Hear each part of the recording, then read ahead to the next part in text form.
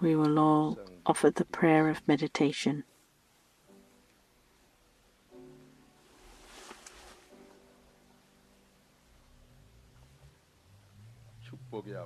Father of blessings, may this dawn's promise become mine.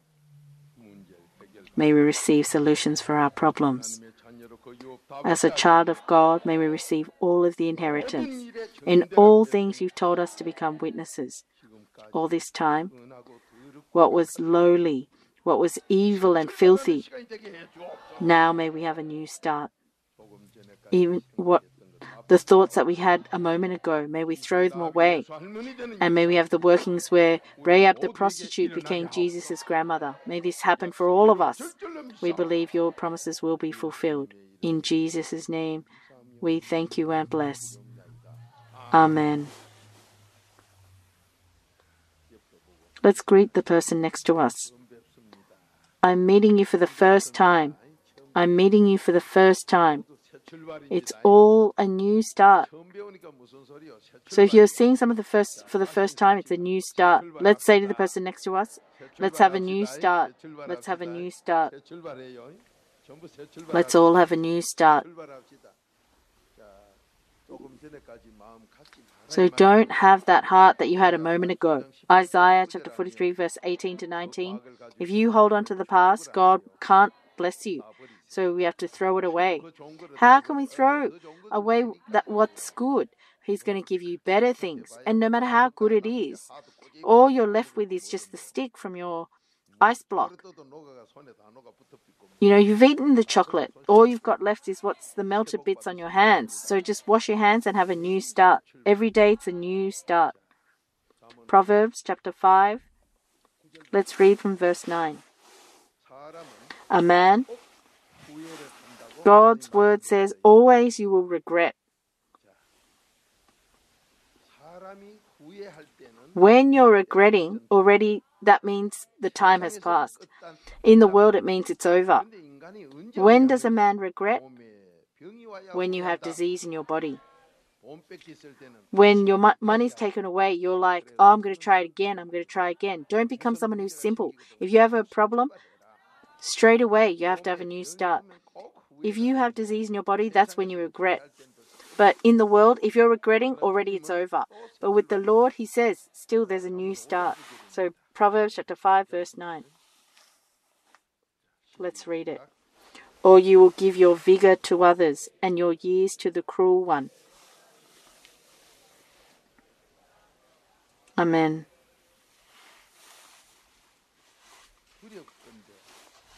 And here it says, you know, if you have fear, then you don't have faith. Faith has departed. But this is what people worry about. It's where it says, I'm afraid that you'll give your vigor to others and your years to the cruel one. So your reputation, all of your life, you're worried that it will be taken by others. That's why if you sit on a high position, people try so hard to not have that taken away. So what else is it that we're afraid of? Verse 10, and strangers.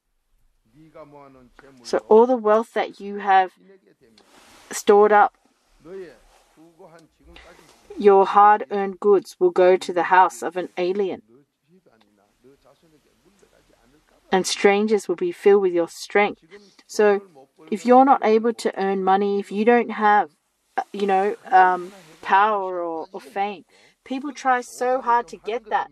And once you get that, this is what people worry about. And so they end up sending money overseas and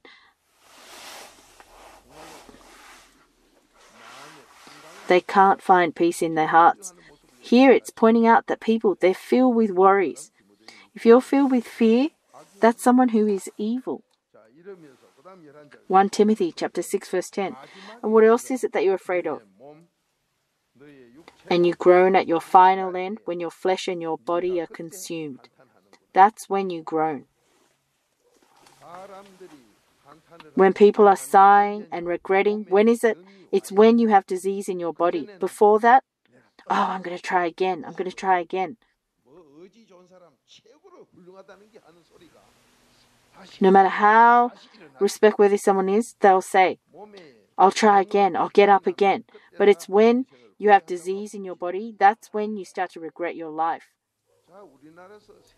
In our world, in our country, in the world, you see people who have gathered some money. You buy the books that they've written. People think that that book is, worth something. But in the end, you end up worrying, you end up groaning and sighing. You've probably seen in your household. Even though our family was poor, our uncle's house or someone else's house, they live well. But when they died, someone else ended up using that money and that family ended up a mess. So even those who have stored up, they're worried that that's going to happen. And if you don't store up, you're worried because you haven't stored up. But until God strikes your health, at the beginning, when He strikes us, He takes away our money. If we don't listen, then even after that, then He hits our health. So, when we've been hit by money problems, to quickly turn around, that's someone who is wise. When our health is hit, to quickly turn around, that's when you're wise. But it's when you're sick, that's when you look back and you regret and you say, how I have hated instruction and my heart spurned reproof. It's after you have disease in your body, that's when people start to say correct words.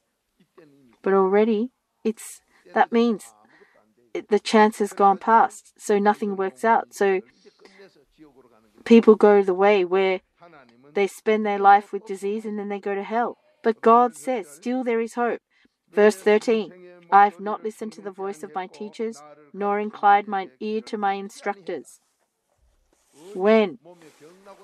It's when you have disease, that's when you realize this. Many people, it's when they've disease, when they're about to die, that's when they're like, oh, I should have heard that instruction. Should have heard that rebuke. Proverbs chapter 12, verse 1, let's find that. If you don't listen to that, then you're a beast. It's because you're a beast that you don't listen. Many people end up regretting and sighing. It's when they have disease, when everything's over. That's when they feel discouraged and they end everything with corruption. But that all goes to your children. You ruin yourself and your children. So how is it those people live? You always live like the way your parents did. That's 1 Peter chapter 1 verse 18. So the apple doesn't fall from the tree. It's heredity. But if we go inside of Christ, no matter what our ancestors did, whether they earned and stored up or whether they didn't. So those people who did store up, when they have disease, they give up on their lives and they end up groaning, saying, this is all my life's ended up being. And that's when they like, oh, I should have believed in Jesus. But these days, people don't regret not believing Jesus. Why? Because if you go to a fake church, you might as well not go. You end up 8 times worse. But where people have heard God's word properly, correctly, they end up regretting and groaning. But just because you repent, that's not all. You have to act completely. So if you realize your sin, just because you are sighing and you're regretting, no, you have to act completely. So Proverbs chapter 12, verse 1, someone who hates to hear reproof, rebuke. Let's read. Whoever loves discipline loves knowledge, but he who hates reproof is stupid. Amen. If you hate to hear reproof, rebuke, it's when you're lying down sick. That's when you're like, I should have listened to my parents. I should have listened to that saint. I should have listened to that pastor's sermon tape. Those people who didn't listen at that time, they're beasts. The people who don't listen now, they're beasts. That's what God has said. So how can a beast succeed? So if you don't listen to rebuke, what don't you have? You don't have knowledge. If you don't have knowledge, that means you don't have wisdom, knowledge, and understanding. In other words, you can't be a man. It's that person that ruins their house. Let's find Proverbs chapter 14, verse 1. Many people, they ruin their lives. They have disease. It's when you have disease, that's when you listen the most. They're like, oh, if I listen, will I get healed? If I listen to that, will I get healed? But those who are demons, they still don't listen. And all they do is groan by themselves. So if you go to hospitals or someone who's sick at home, with a stroke, or you listen to them, what their true confession is nothing but groans. If they have a house, who is it that's going to end up using this house? If they have disease early, it's like, oh, who's my spouse going to remarry? So they end up worrying about these worthless things. Oh, what's going to happen to my children? These worthless worries. So before you do these useless things, oh, if you'd only listen to God's voice earlier, when it says you're ruining your house, it's starting with your own body, starting with your heart. So let's read Proverbs chapter 14, verse 1. The wise woman builds her house, but the foolish tears it down with her own hands. Amen. Let's read it again. The wise woman builds her house, but the foolish tears it down with her own hands. Amen. So who is it that's the foolish woman? Both men and women were brides to Jesus. So who is it that's foolish? Someone who doesn't repent, someone who is stubborn. Let's find Proverbs chapter 19, verse 13. So it's this person that hates to hear reproof and ruins their own house. If you go to that person, someone who ruins their own house, you look at people whose businesses are ruined. If you ask them, they always teach you something of ruin because that's all they know. That's all that they know. What they think is doing well is ruin.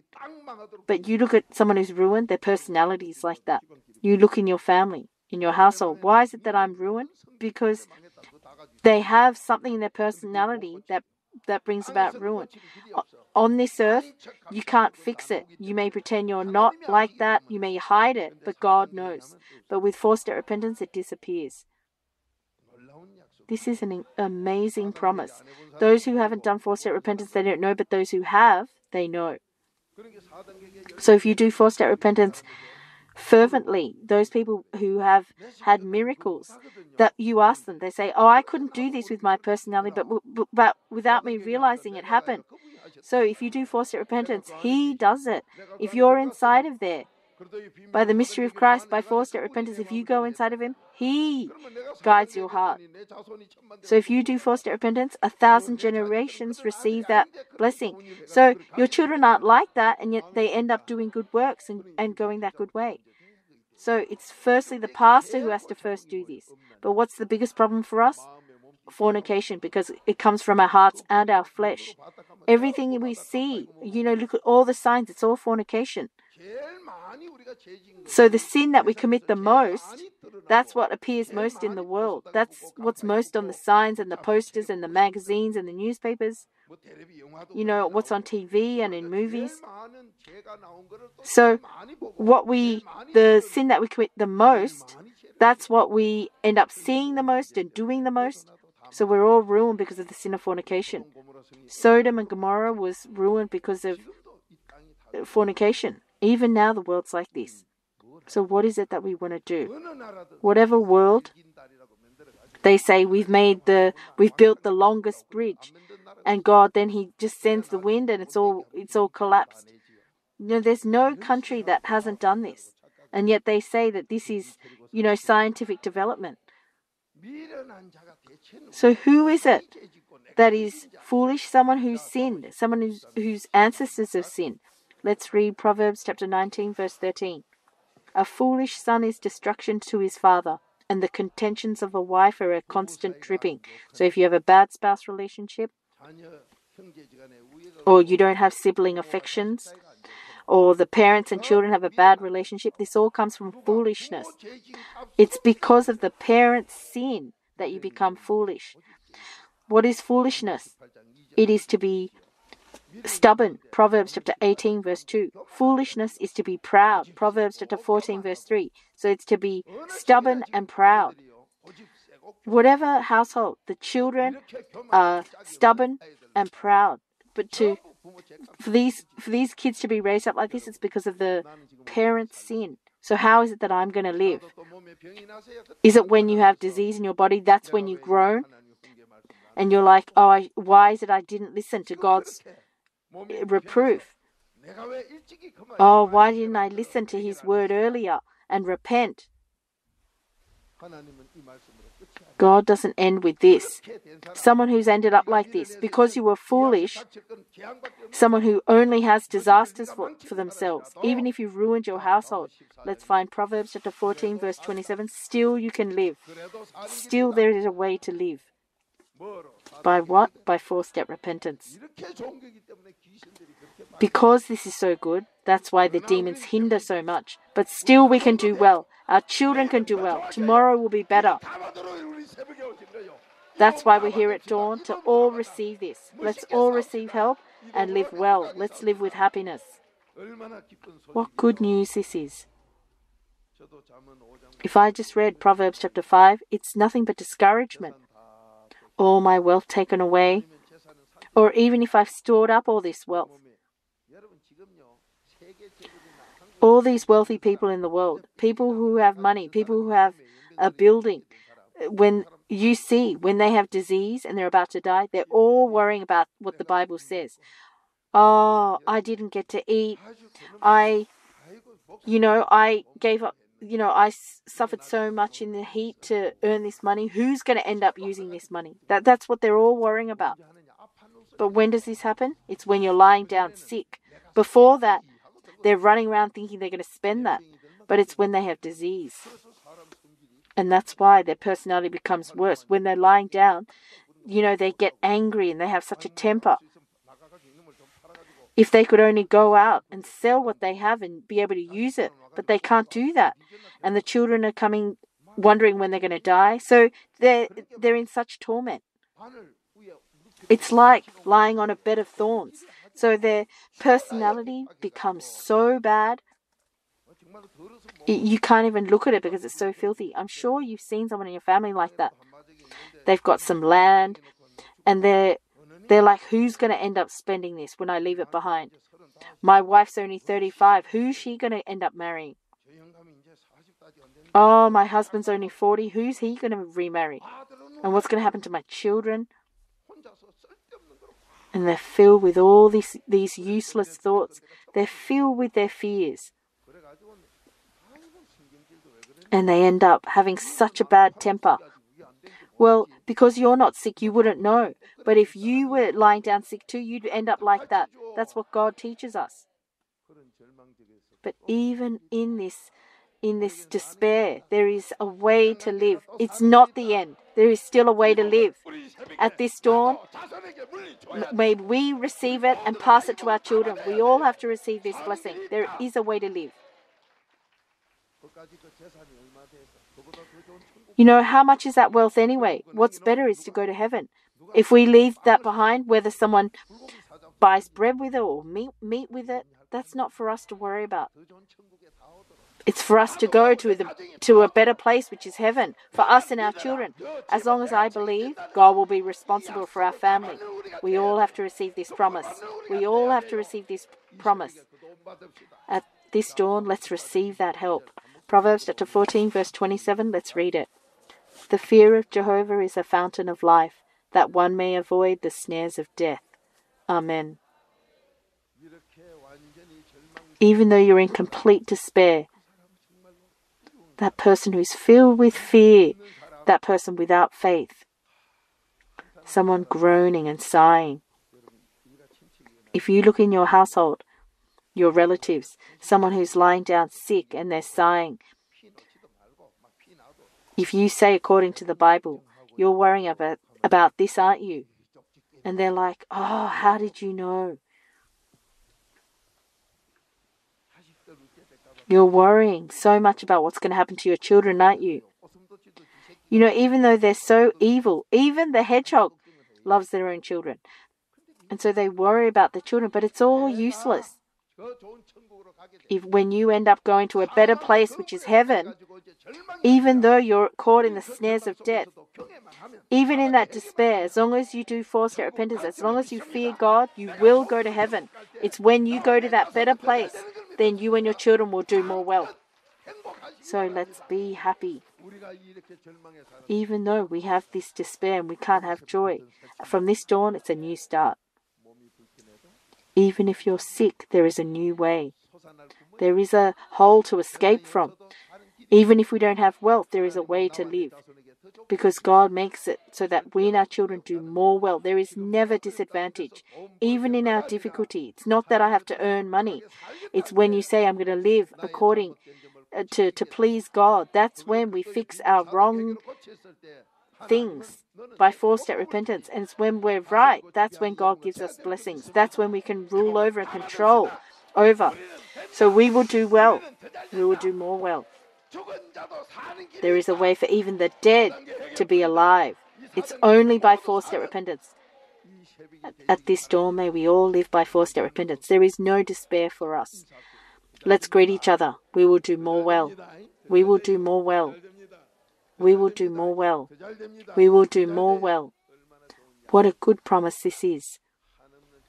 Unlimited blessings, unlimited satisfaction and happiness, and to go to heaven. If I go there, then my children will do more well.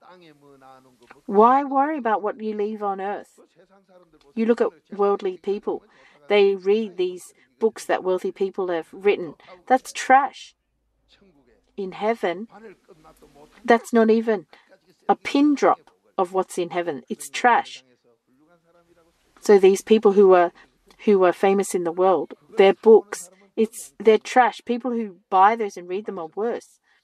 So according to this word, we will do more well. Whatever my situation, if I go to heaven, my children will do more well. Acts chapter 16, verse 31.